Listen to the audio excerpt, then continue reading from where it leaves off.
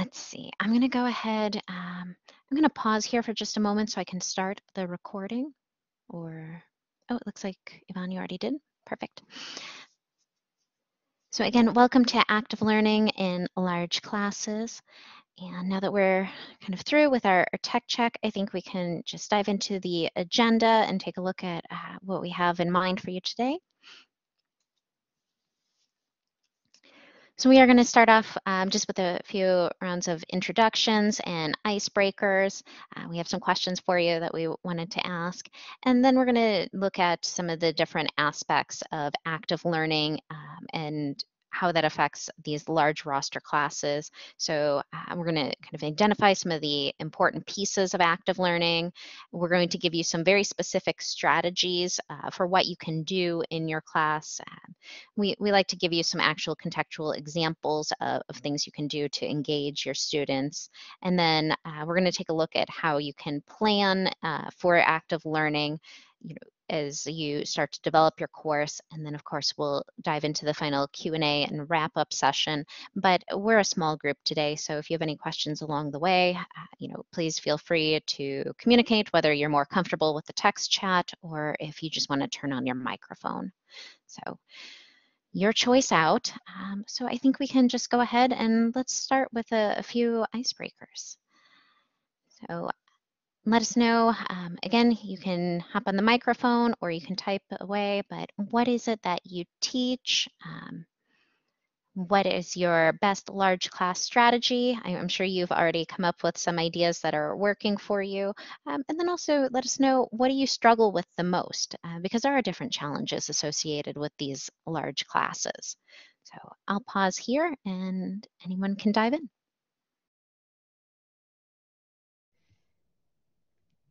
I'd be happy to start. My name is Alicia Purisky, and I'm an assistant professor in the Department of Political Science. So I teach mainly comparative politics and a variety of methods classes associated with political science. Definitely, I would say with my best large class strategy would be integrating moments for students to engage in discussion. And I find that some of the easiest ways to do that is to give them opportunities to talk to someone next to them in a small group before opening it up to a broader discussion, which I think can sometimes help students, particularly those who might be nervous, to engage in discussions in large classes. But I find that particularly in large classes, it can be difficult to ensure that all students get equal opportunities for such engagement and discussion in a larger group. And so I would love to hear other people's strategies for dealing with engaging students who might be quiet and less engaged in larger classes. Great, thank you so much. And I was just curious here, are you teaching primarily, would you say, face-to-face right now? I know our dynamics for our classrooms are so diverse at the moment. So right now, actually, I'm on modified duties due to parental leave. I have a wee one at home, so I'm actually not teaching at the moment. But in the fall, I'll be teaching two classes, both face-to-face. One's a grad class, so it's a bit smaller, but the other is an African politics class, and that'll be a larger kind of in-person undergraduate class. Oh, wonderful. So you'll be planning actually for upcoming courses. Wonderful. Thank you. I will be, yeah. Fantastic. And Marilyn, what about you? Hi everyone. Yeah, so my name is Marilyn, and my situation's a little unique because I was a TA for spring 2021. That was like my last TA class, and so I haven't really had the opportunity to teach anymore. But when I did teach, I was for the nonprofit center and sociology, so I helped with methods classes and nonprofit. And I would say my best large class strategy is to just, well, because I was online, so I would always make sure to like look at everyone's faces. So I don't know how, if you can do that as good like in person, but that always helped me because you could kind of like gauge what people were thinking just by looking at their face, like if they were getting it. So just like really paying attention to people's expressions. And I guess my biggest challenge with a large class was just making sure that everyone was like truly understanding, because I feel like sometimes people will nod along, which is why I think I like focus so much on the expressions. So yeah, just like making sure that people like don't have any questions and like aren't afraid to like speak up if they don't understand something. Great, thank you so much. I love talking about the different modalities that we have to work with. I think with this pandemic, we're kind of in a state of constant fluctuation. So, these are good strategies, and making eye contact is definitely a way to build that, personal connection with your students. But I know that a lot of instructors have struggled with this recently, because in an online setting, sometimes, due to equity issues, they would turn off the webcams. And so we were looking for other ways to engage with our students and make sure that they were understanding and comprehending the material. And sometimes, if students don't ask questions, we have to figure out how to test their knowledge. So I think these are all, valid concerns and strategies that you're coming up with here. So thank you. All right. Well, let's, ooh, sorry, I froze here. Let me go back. I think we can just start with looking at the importance of our active learning, um, taking a look at different course structures, what they mean. When we look at a large class, I see my slide here has changed format a little bit. We do have some of these problems that I think you've already started to hint at. There's this idea of we may have a enormous workload when it comes to large rosters of students. And as a result of that, our students can often feel like they are a passenger in their own course. I do call it the passenger syndrome. I don't know if there's a better name for this feeling, but they end up oftentimes feeling like they're isolated. They're not actively in charge of their own education. And so they're just supposed to sit there and kind of absorb things in a very sponge-like mentality. And this can, of course, cause stress both for the instructor, who now has to grade a large quantity of work from their students, but it also stresses out the students because they have not made that connection either with their peers or with their coursework. And so it kind of becomes this cycle that keeps repeating over and over again. And so we're looking for ways that we can break this up and make it something manageable, which is already one of the biggest challenges that we face when we have a large class. And it seems to be a prevalent issue, as we said, in any of these modalities, whether that's face-to-face, hybrid, or completely online. So we do have some strategies about this, but we also want to take a look at, why we want to change up our lesson plan. And it's not that lecturing versus active learning activities are better or worse, but they are different. And so we did find this chart that we thought, did a nice job of dividing up the two primary differences here. So lectures should be incorporated into our courses. We want to convey this new material to our students, but we also want to think about how much time we spend lecturing our students in a given class period. So again, the idea that the lecture material is relevant is still, high on our list of priorities. But then we also have to think about how can we develop our students' skill level as well. How can we get them to engage with that new content? So it's not one or the other. It's a balance of both. And a large part of this also comes down to the role of the instructor. Historically speaking, a lot of instructors were viewed kind of as gatekeepers of knowledge, right? They would present their material to large, rosters of students, and they were the ones who were in charge of the classroom. This is a a very common example of how classrooms have worked throughout history, but there has been a more recent movement to look at teaching as more of a facilitator role. And in this sense, we are not the gatekeepers. We do have important knowledge that we need to pass on to our students, but we're going to facilitate the environment where they actually interact with this content. They can ask questions, they can experiment with it, and in doing so, they are more likely to retain that knowledge. So, as promised, we do have these very specific strategies for engagement. We always like to give you an actual example of what this could look like in your course. And as you said, you might be planning upcoming courses for either the summer or the fall. So this is a good idea to kind of keep in mind as you go about setting up all of your different lesson plans. So the first part that I want to get to is to rethink group work. And again, one of the most common hurdles that we encounter with these large classes is how do I manage that workload as an instructor? And if I start to give out group work, how am I going to be able to handle all of the grading? So there are two parts to this. The first part is not everything that you do in your course has to be a graded assessment. So you can also think of group work as a group activity, which I will get to momentarily. And the other part is you can think of group work as an opportunity for you to actually condense some of your grading workload as an instructor.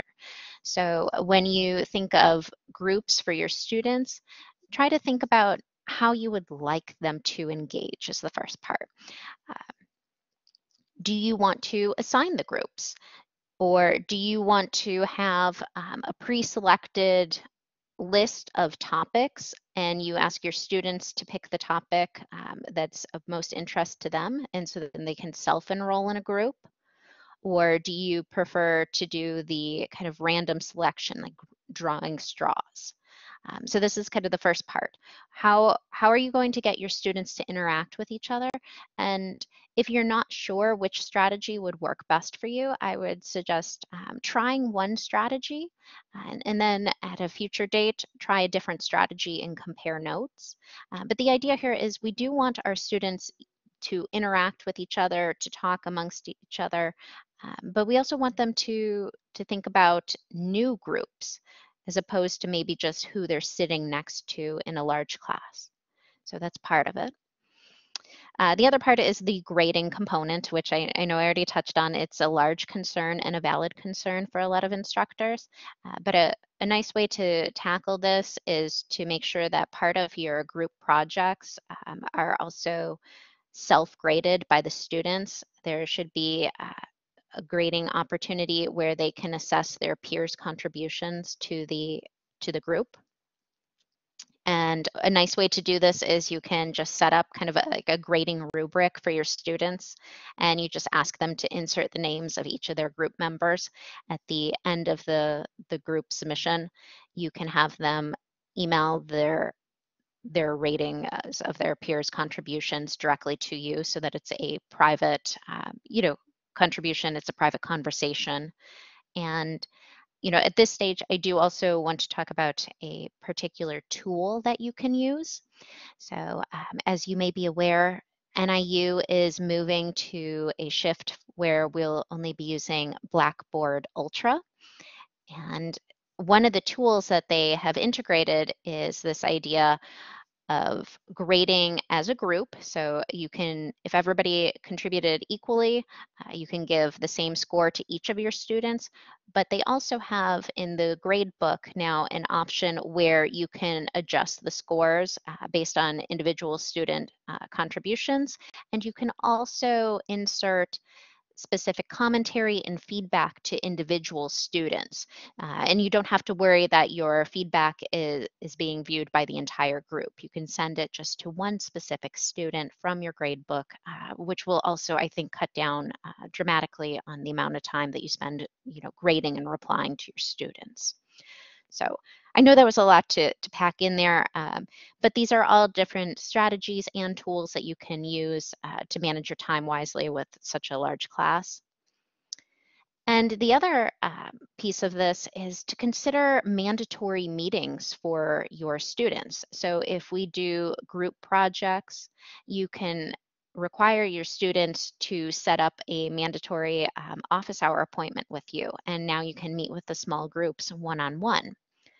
If you don't feel that there's enough time for this or there's too many groups, another alternative would be to set aside the last, say 10 minutes of class where you meet with a specific group. So if you have a 60-minute long class, 50 minutes you could spend with the entire class, and then the last 10 minutes, you can just say that group 1 is going to meet with me today and group 2 is going to meet with me next week, etc.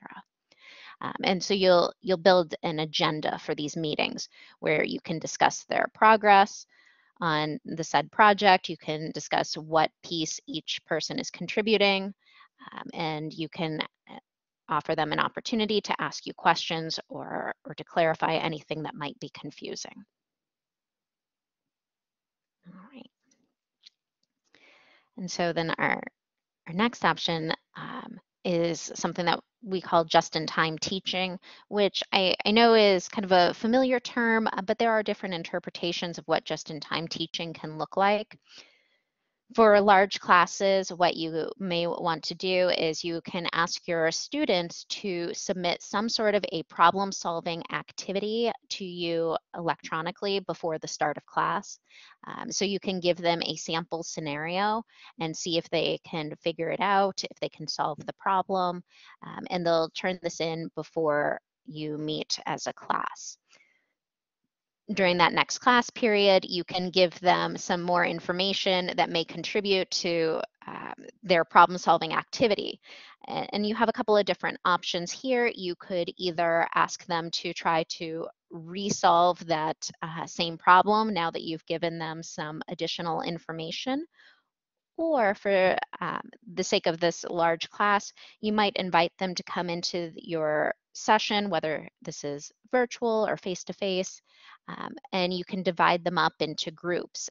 After having reviewed their answers from that first submission, you can put them into groups and see if they can solve a second problem that's related to the first activity. And this is a great opportunity for you to see, are your students exhibiting certain trends?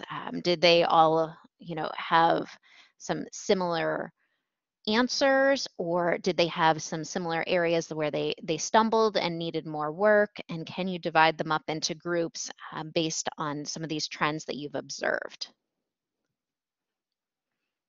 All right. Questions so far, or should I move on?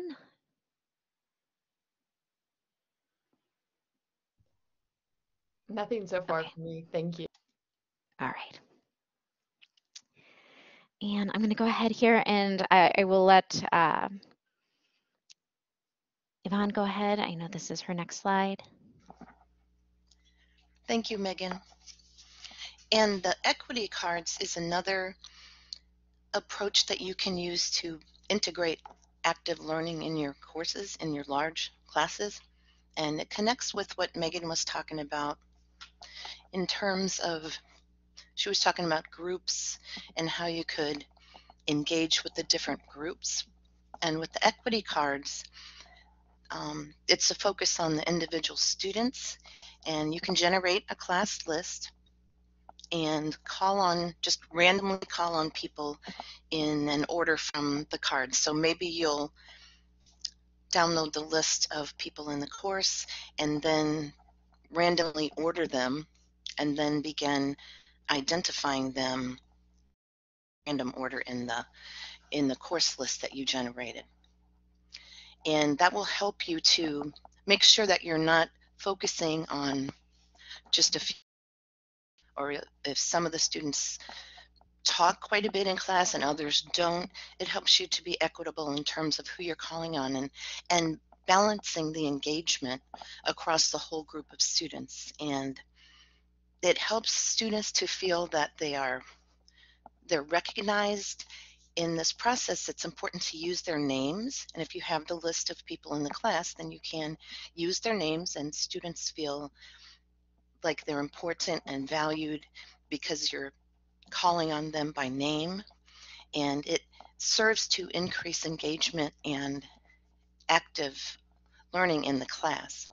You could also have students select. So if you generated a list, maybe you'd print some cards or have students randomly select someone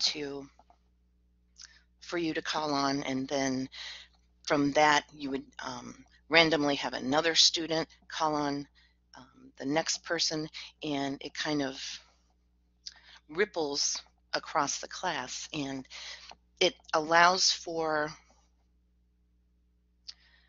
building interest because students don't know for sure when they're going to be called on, and they're more likely to be focused on what's going on if they think that they're going to be called on to share their perspectives. Okay, great. Okay, so Megan says that she has used that effectively. That's great. Thank you, Megan. It ensures broad class participation. It helps to reduce the likelihood of students disengaging during a class, and it provides a foundation for building that learning community feeling in the class, which I try to do that with each one of my courses, build that community where they're constructing knowledge and engaging and actively working on things together. And it can really be fun to watch and to see them construct knowledge. And equity cards can help to facilitate that. And Alicia, I think you had mentioned that you teach a large class and you were looking for a way to be able to engage all the students. This could be a simple way to do that. And the next approach is called a cliffhanger lecture. And this approach is designed to help to build connections from one lecture to the next lecture, from one class period to the next class period. And you intentionally structure a topic to end at 3/4 of the way before it would actually be completed. And you're thinking about not completing the topic within one class period, but completing 3/4 of it in one class period. And then you can ask for students to brainstorm about next concepts, what you'll be talking about at the beginning of the next session. You can use that last quarter of the first session to review information that you covered in that 3/4 of the way lecture. And then for the subsequent class period, you start that class period talking about the concepts that were brainstormed in the prior class period and connecting with that conversation and activities that you had in the prior class period. And that way you have this continuous building of information, and the students don't feel like each class period is distinct and doesn't have any connections with the next one. This clearly shows that the lectures and the information and the discussions have continuity, and you're building in that student conversation. They're brainstorming, they are asking complex questions and trying to predict possibly what's going to be talked about in that next session. And it helps with connecting the topics quite a bit. And professors talk about challenges with students being able to understand how the concepts relate to other aspects of the course or to other courses in the curriculum. You could bring in connections with other courses in the curriculum when you're talking about courses that the students are taking. But that cliffhanger lecture, and I was talking to my colleague Megan, and she had indicated that in some of her English classes, they had done that. Provide students 3/4 of the story and then have students write the remaining parts of the story. Yeah, I think it's such an interesting approach. I think it may vary, based on individual instructor preference or even maybe by discipline. So yes, my background is in English and I primarily teach English composition, but also some developmental reading. And this is an activity that we use quite a bit. Instead of just having a cliffhanger ending, for a particular course, they might do a cliffhanger ending for a particular project. And so they'll give you, 3/4 of the information, and you have to use your knowledge and your creative abilities to fill in that last segment. So it is, it's a nice way for students to get creative, but to also kind of solve, if you will, a riddle. I don't know if anybody else has used it in a different context, but we used it a lot of times for filling in narratives and written kind of contexts. I would say creative writing, but I've seen it for essays as well.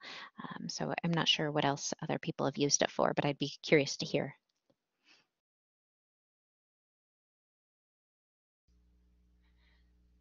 And that's an interesting point that you raised, Megan, about a riddle, sort of a challenge, and piques students' interest, and that's going to also help with the engagement. Alicia, do you see how that might apply possibly in a political science class? Would that be something you might be able to use? I've been trying to think through whether that would be the case. And I mean, I can definitely see it, Megan, as you're mentioning, in English courses and others. And I think it might depend on the course partially and the maybe even the topics that we're covering, whether it would be a useful strategy. Because I really do like the idea of also giving students the kind of opportunity to finish it off in a sense, as you're saying. So definitely, I think something for me to think through how I might structure that in a way that would work for students. I did have a quick question, if it's okay. Go ahead. I was wondering with the equity cards, just how often you use this, both of you in your experience. I can definitely see instituting this at the beginning of the year, and then just wondering how you balance that with other forms of engagement in the class. So, when you choose to, do you choose to use the cliffhanger, or sorry, the equity cards rather, for each engagement, if you're asking a question, or just some of them, or how do you, I guess, navigate that throughout the course? Does that make sense? Yes, it does. Well, one of the things that I do is have the whole course planned, and then I look at what I'm going to address and how I'm going to address it in each class session. And as you mentioned, Alicia, you use different techniques. And if I was having a large class discussion, then the equity cards lend themselves to that. And the cliffhanger lends itself to, a story where maybe they can create their own ending. But what you need to think about is, and we're going to talk a little bit about this in a couple of slides, so just hold on a little bit, because we're going to talk about the considerations that you need to keep in mind when you're deciding when to use one of these different techniques. So that probably will address your question. Go ahead, Megan. I had a different, I think it is, I love these discussions because we have so many different viewpoints for it. I take a different approach. And I look at the equity cards or the equity cards concept as a great way for me to get to know my students. I think one of my hardest challenges with large classes is I can walk away from this course and feel like I don't know any of my students as individuals. And that's something that I don't want to have happen. So I use kind of the equity cards concept as frequently as possible. I would try to instill that almost into every single course. And I've used it in different contexts. When it was a face-to-face course, I like to use this idea where students would come in and you would give them a number.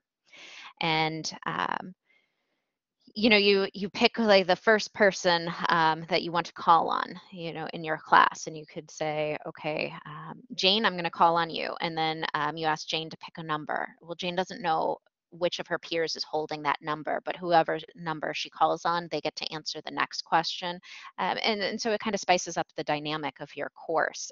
Everybody is kind of on alert that they might be called on to contribute. So it's a great way for us to learn each other's names and to hear each other's voices. Versus in an online context, I was a little bit more flexible with how my students wanted to interact. And whether they wanted to use the microphone or if they preferred the text chat, that was fine with me. One of the things that I instilled was I've used, it's a virtual name generator. I don't know if you've ever seen these websites, but it's basically like a wheel of fortune, and it spins and it lands on somebody's name, and that's the person who gets to answer the question being asked, and they choose which modality they're comfortable with, but they do have to contribute.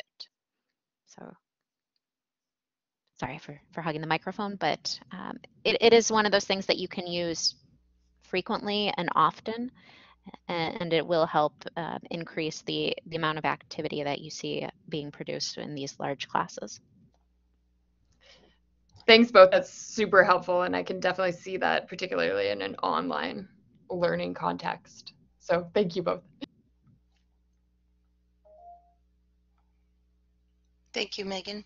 And okay, Marilyn, did you want to share something? Yeah, I just had a quick question, if that's okay. This is kind of relating back to earlier about the group work.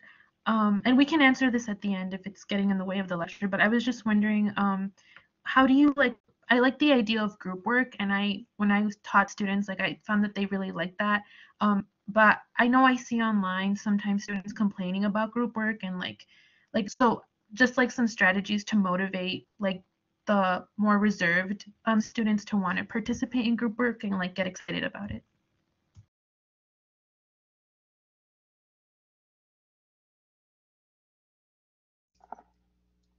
Well, one of the things that you can do with group work to ensure that each student contributes is there are ways to assign roles to students in the group, or you could have a set of rules. Maybe someone needs to be the person who's going to present. Maybe someone needs to be the scribe, and these different roles for the group. You could give that list of roles to the group and have them decide who wants to be in what role. The idea is that everyone has a role and they're contributing, and it balances out that some people are more comfortable speaking to others in the class or to people they don't know and things like that. And Megan, you touched on group work. Do you want to share your insights about that, please? Sure. Part of what I like to do is I do also like to insert some sort of a group rotation.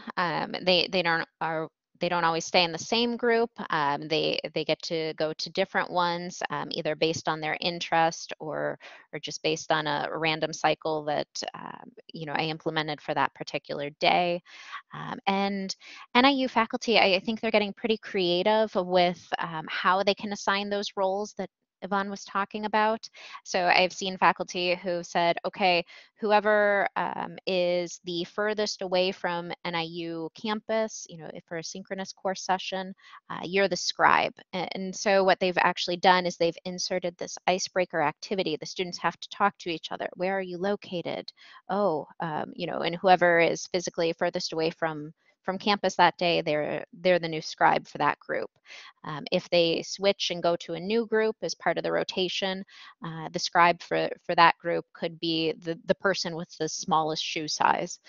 It kind of introduces this element of play, but it's also pushing students to have a conversation about, where they are, who has the biggest foot, who has the smallest foot. But it does actually push them just to start talking. And once they get used to all of these different, activities, they'll come to expect it from you. They won't know what which one you're going to implement that day, but you're going to have a talkative course. Thank you, Megan. That's terrific. And the topics that are the suggestions that Megan is sharing clearly help to build that community, the connections between and among the students. And as she said, that means your course, they'll be engaged, they'll be active, and they'll learn more. It'll be a deeper type of a learning. Okay, thank you. In the past, the pointer is another approach that you can use in a large. You could ask for volunteers, and you would place a complex or intricate, detailed image on the screen, something that you're going to address in the class that is complicated, has lots of different parts to it. And ask for volunteers. You have a laser pointer, and then you can say, okay, first person, come up to the front of the class and point to either a section on this concept or on this complicated image, and talk about why that's a key aspect of the theory that we're discussing today, or of the scientific approach, or the political situation in a certain country. And so that person would point to it and they would say, okay, well, the political situation in XYZ country is this, and it's key to our discussion because of this. And then they could also ask questions about different aspects of this complex theory and concepts that you're discussing. And they could say, well, I understand the origin of this situation. I understand the key stakeholders, but I don't really understand how they resolve this issue, or I don't understand why it's still an issue for these two countries or these two groups.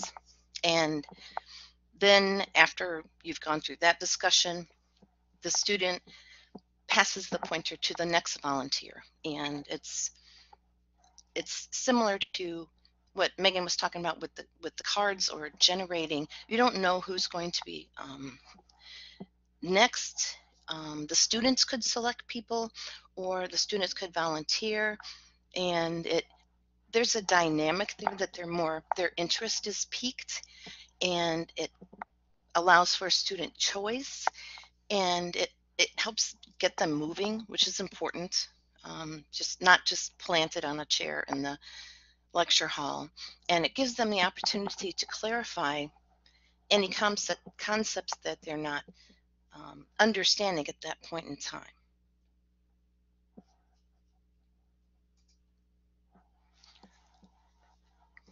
And Megan says it's a great concept mapping exercise. Give them a jumble of concepts to choose from, see how they organize the different pieces. Yes, that's a great idea. And with the concept mapping, then the students have organized the ideas in certain ways, and you have this visual image, and then you can determine if the students have an understanding of how these different concepts fit together. And if their concept map shows that maybe they have a theory at the base of the bottom of the map that's supposed to be foundational for their concept map, but really when you have a clear understanding of what's going on in this particular exercise that you gave them, that particular theory came out of all these situations that are depicted on the concept map. So it'll give you an idea of, okay, I need to clarify this because they're thinking that this theory is the foundation, and actually it emerged from the situation. And yes, great. And that when there's visuals, it helps because you're seeing it, you're hearing it, you're engaging with it, and so that helps to deepen learning as well. Terrific, thank you. Thank you, Megan. And it's important that you plan for these active learning activities. We'll talk a little bit about how you can plan for these to help them be successful in your courses. And when you think about an active learning activity, it's important for you to first have an open and safe environment. And some of the different techniques we've talked about build those relationships between and among students. They build the discussions students feel comfortable sharing in this course, and that's important, and particularly in a large class where there's a possibility that they might not engage just because of the sheer size of it. It's important to set a goal for the activity and choose the right exercise. And Alicia asked about that earlier. In our resources that you're going to get after this session, there's an active learning cheat sheet, and basically it's an infographic, and it shows these 10 different steps for getting started with active learning. And then for the third step, choosing the right exercise, it gives you suggestions about what you need to consider and how you would decide which activity is appropriate for this particular learning objective that you're trying to meet. And so you would consider things like the class size. You consider the student population. Are they freshmen who are first semester freshmen, or are they second semester seniors? And what level of complexity would they be able to handle in relationship to this activity? Think about the time constraints. And we talked about groups. Is it appropriate to use small groups, pairs? Maybe it's someone earlier mentioned those small pairs discussions in a class. Think about, are the chairs in this lecture hall, are they movable or not? And so if they're not movable, then you have students stand up or move around and things like that. And you want to think through these logistics considerations and the population and the topic, and make sure that, okay, this could be successful because it could be done in the time allotted, it fits with the student's level of knowledge, and it fits with the environment in which you're going to be teaching it. And then identify what you need to do to prep. And you can see on that screen, there's this particular professor has a lot of paper. They're color coding things. Maybe you need sticky notes. Maybe you need some kind of supplies. Maybe you need to give students some sort of handouts or post something in the Blackboard course that they need as maybe a template as a simple structure for the activity. And think about links to other aspects of the class elements. We talked about that with that cliffhanger. I do a lot of active learning in the courses that I teach, and I always explain the activity in terms of, we're talking about developing a research problem. How do you identify a research problem? What's a good research problem? And then I would connect that with what we had talked about in the prior classes, what we're going to talk about in the future classes, and how it fits into their final projects for the course. And then they can see how what they're doing in this activity, it's deliberate and it makes sense in terms of fitting it all together for that course. And think about how you're going to introduce the activity. And when I introduce the activities, I give some connection with the learning goals for the course, and I give an introduction, why are we doing this, and explain how it's going to help them with the learning goals of the course. And for instance, I'm teaching a qualitative research course this semester, and collecting data for qualitative research is often done through interviews. You might do focus groups, collecting documents, things like that, observing. And in the class, I have them actually conduct interviews, conduct observations, collect documents and artifacts. And then I explain to them, okay, this is what you would do if you were completing qualitative dissertation, things like that. And so they can see, okay, Dr. Johnson has introduced this activity, and I can see that it connects with the learning objectives of the course and with my objectives in my graduate program. And so then you also have buy-in from them. And planning the logistics, it's important to think through logistics, because if you don't think through those, then there might be something fairly simple that wasn't done.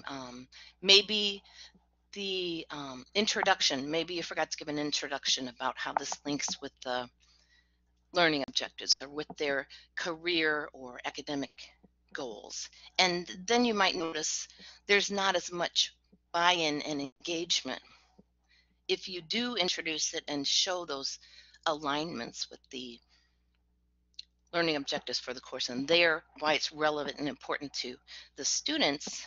Then you're likely to see a higher level of engagement. And then think about, how are you going to judge the success? And Megan was talking about earlier, the grading. And sometimes you have activities that maybe it's a formative type of activity where they're learning and it's low stakes. Maybe it's worth a few points, or maybe it's not graded at all. But the point is that you are getting them engaged and that they are working with that content and with people that are also in the class. And after you have thought through all those steps, then you're going to do this and take some notes about how it went.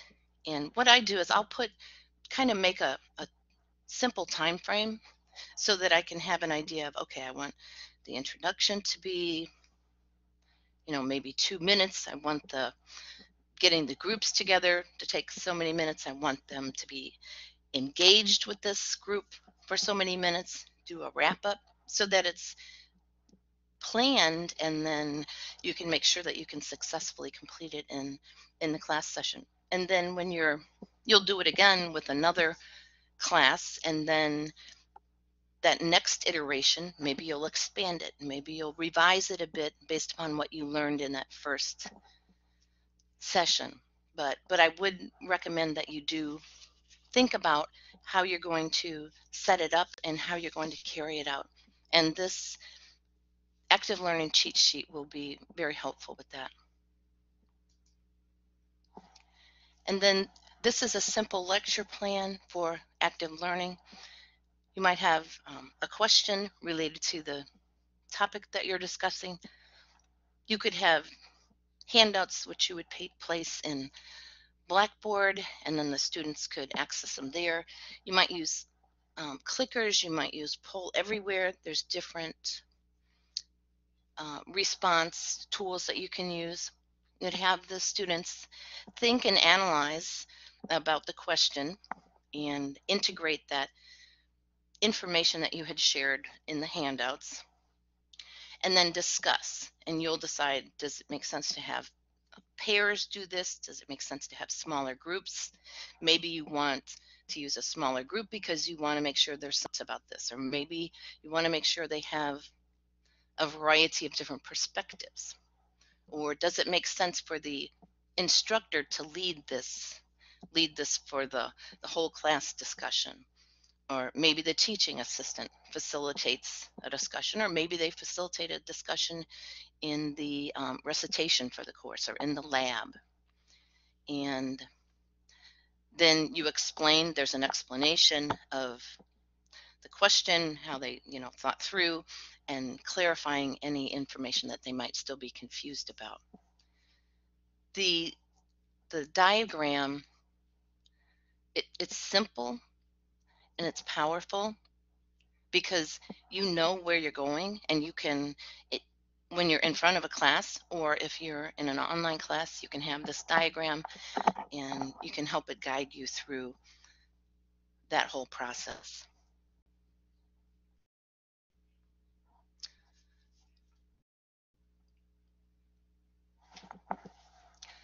Okay, and now we would like to open it up for any questions that you all might have about the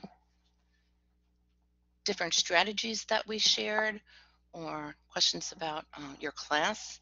As I said, we're going to send an email with some resources that will help you to be able to plan some of these things and think through how they might be appropriate for your class. Does anybody have any questions?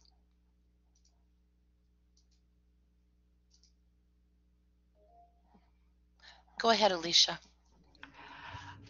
I just, first of all, just thank you so very much. I feel like this was really useful. I just had a quick question, or would love to hear your experiences. I think one of the things that came up in the active learning cheat sheet that you just presented was, of course, that, you know, sometimes these activities don't work quite as we expected, or don't work as well in certain environments. I mean, in your experience, like, how have you addressed that? Or, you know, have you addressed it with a class if you feel like it didn't work as well? Or do you just kind of move on to the next class and then reevaluate your use of that particular activity for the future? Just if you have any experience with it, I would just love to hear how other people have dealt with that.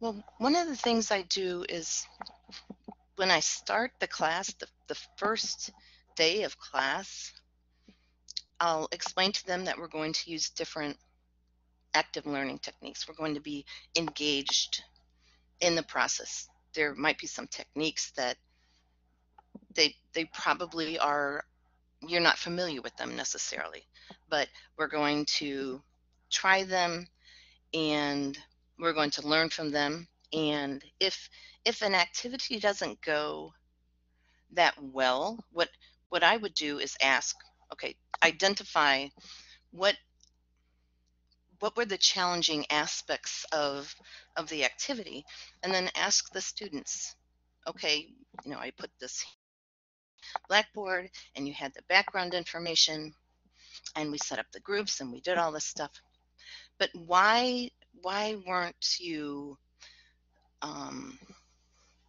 engaging? Why did you have the confusion at a certain point in this activity?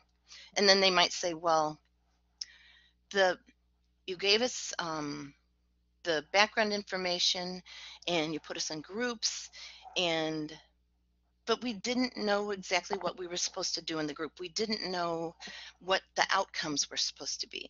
So then I would say, okay, so that means that I need to give them some sort of a structure to guide their work. But I would ask the students to help with that. Okay, go ahead, Alicia.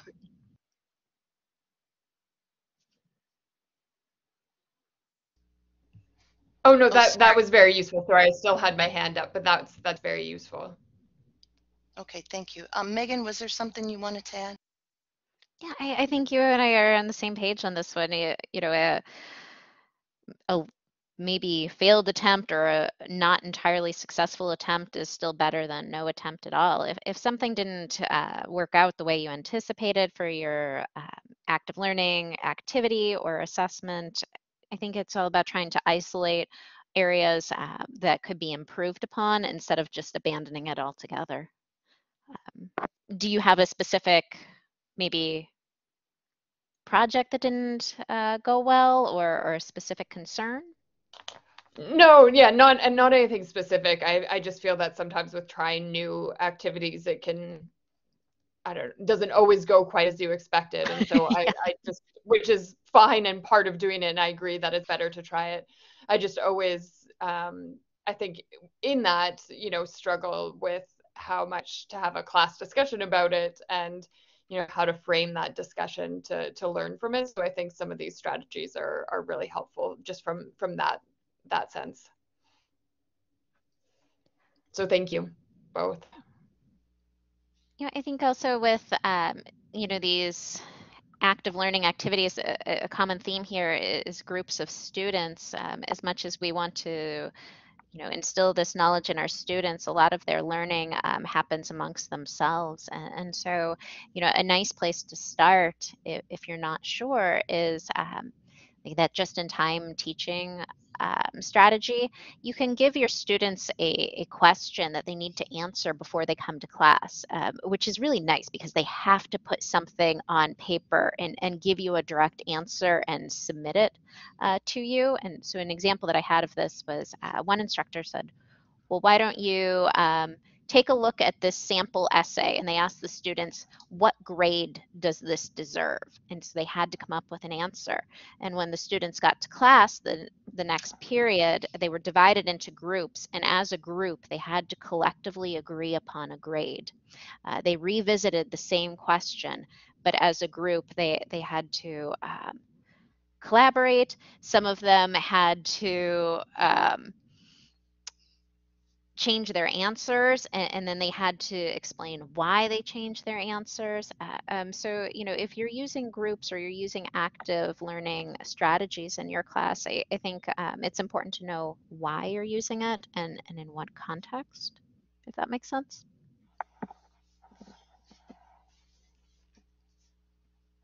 That's a great summary, Megan, of and why you're using it in the context aligns with that planning. So that's a great wrap up there. Thank you. Oh, I know we're about out of time. We can stick around if there are any other questions, but otherwise, we will be sending you a follow-up email with some additional resources, and enjoy the rest of your afternoon. Thanks, everybody. Perfect. Thank you so much. Really appreciate the engagement. Thank you. Thank you. You're welcome.